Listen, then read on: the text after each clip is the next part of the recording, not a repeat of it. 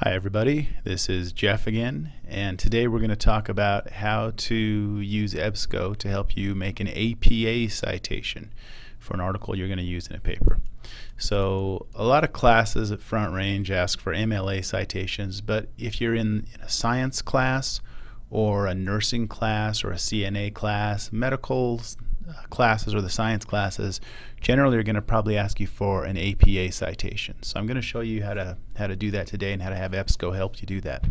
So I did a search here. I did a search just for smoking in the title and cancer in the title of the articles, and it doesn't really matter what you search for. I'm going to pull up an article here and let's get to work in creating a citation for this. So after I click on it, the article comes up, and here's the abstract and the citation for the article. But this is not going to be an APA citation. I mean, it has all the information you need, but if you want some help on making a citation, what you can do over here on the side, see that little thing that says Cite? We're going to click on that, and then it gives you a list of citations in different formats. And here's the one we're looking for, APA. And in case you're curious, that stands for the American Psychological Association. That's a format standard that was set by this association, and a lot of science organizations have just kind of adopted it and said that works for us too. So what we can do, we can just highlight this, and we're going to copy and paste this into a Word document, because while it's pretty good, it is going to take some editing to make it correct APA. So I took that, I'm going to right click on there and copy it. Now I'm going to open up a Word document. So I'm just going to open up my Word program. And when this comes up, I'm going to set up a page for doing references in APA style. So the last page of your paper in an APA style paper should say references. And that's going to list all the articles you used in your paper to write your article. I'm going to center that.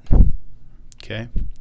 And I'm going to go down to the next line here. I'm going to put this over to the left, and I'm going to paste in what I copied from EBSCO, that citation.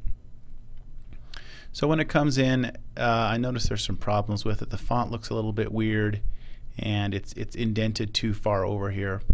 So what I'm going to do, I'm going to highlight all this, and first I'm going to correct the font.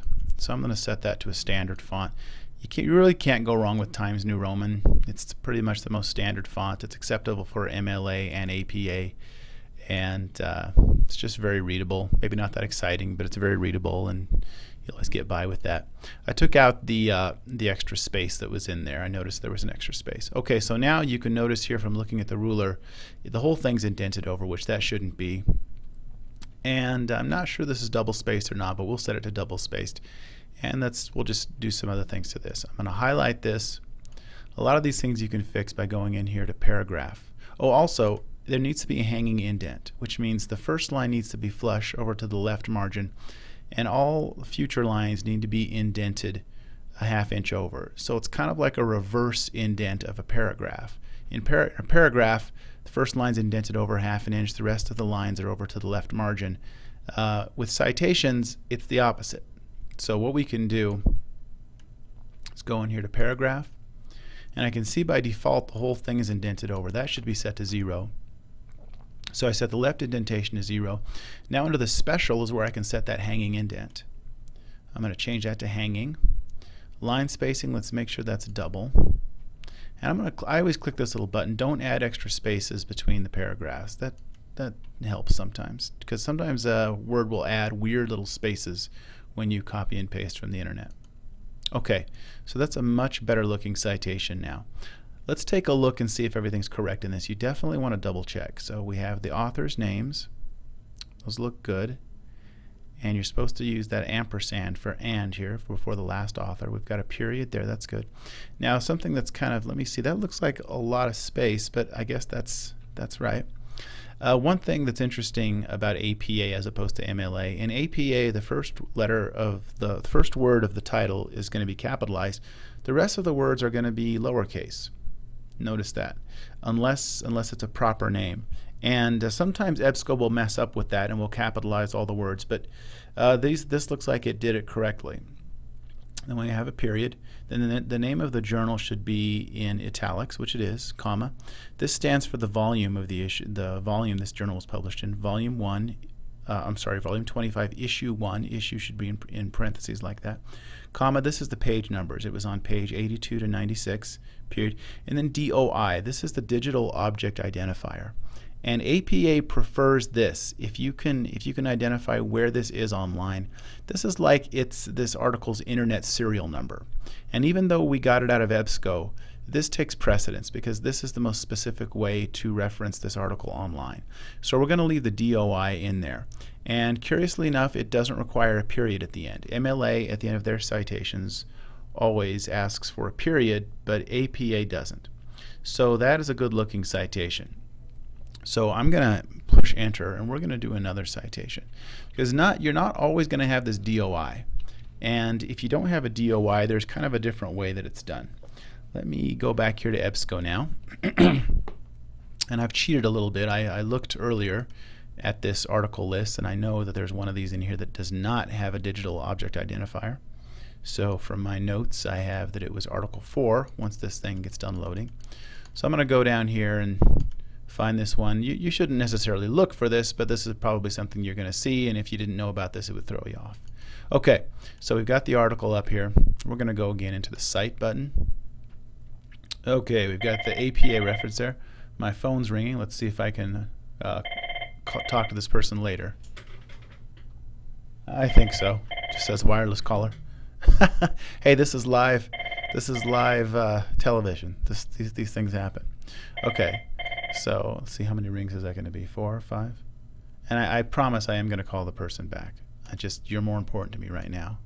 Okay, so we got the APA citation there. Going to right click there. Going to copy that. And I'm going to go back to my Word document here. And I'm going to paste that in. Hope that wasn't an important call. Oh, whatever. They'll leave a message if it was important. Anyway, okay, so we've got the same things here. Let's take a look at this and see what we'd want to do. I'm going to take this first and set the obvious things. Times New Roman 12 point. Okay, you notice again it's indented all the way over. It's just for whatever reason EBSCO's doing that so you definitely want to take a look at these and make sure that you check them before you do this. Okay, let's go into the paragraph button here. Okay, let's bring that back down to 0. Special, it's set to hanging, double spaced, and then don't add extra spaces, please. Okay, that's looking pretty good. And let's take a look at it and see. Okay, the authors look good. They got the ampersand, period after the year, and again they did it right again. I'm pleasantly surprised when that rule is followed, that the words that are not the first word are not capitalized. That's good. Okay, and then San Francisco Bay Area, I guess that's all capitalized. They felt that was proper. I'm not sure. I hope this is right, I'm going to take that down to area. I don't think area should be capitalized. Anyway, we got BMC Cancer. That's a journal that was published in italics. That's good. And this was apparently this is the issue here, 11138. And then retrieved from, okay, notice there's no DOI on this one. So we have to do retrieved from. Where did you find it?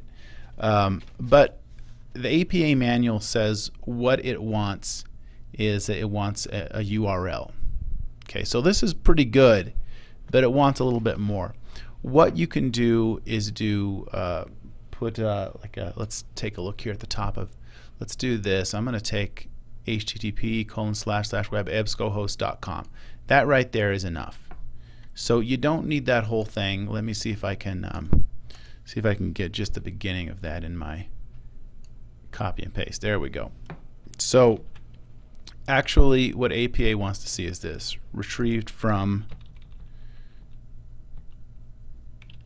that, retrieved from, and the website address, and you only have to give the web address of the home page of this database, and that is the URL of EBSCO's home page.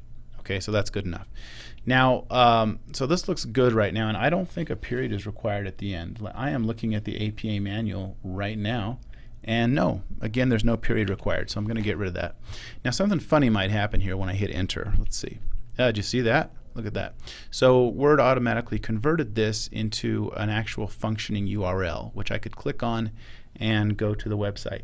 Now this, generally, I think this looks a little funny in papers because you're going to turn this in some kind of a print format, probably. And it looks a little funny. So not that you're going to print in color, but we've got this underline. It just looks non-standard. If you want to take that out so it's just the text and not a working link, highlight it, right-click on it, and click Remove Hyperlink. Okay, and now it's just text. All right, so that's a good looking couple of citations there. Let me see, the spacing looks correct between them. I'm just going to double check. I'm going to highlight all this, go into paragraph, and make sure we're not going to add extra space. That's why I put that in there. Okay, it looks pretty clean. And let me make sure here that we're not adding extra space anywhere. Ooh, look at that. It might be adding a little extra space. Let me. Okay, well, it looks good. Okay, so there is an example of how to use EBSCO to create APA citations for the articles that you have used for the research in your classes. So that is pretty much how it works. If you have any questions, please contact me or come by the library and I'll help you one-on-one with this stuff, because I know that it's kind of tricky. But I think if you do this a few times with EBSCO, I think you'll get this. If you do it a couple of times, it's not that bad. Also, we have APA manuals in the library. If you want to consult those, we even have some you could check out. So thanks a lot. Until next time, this is Jeff signing off.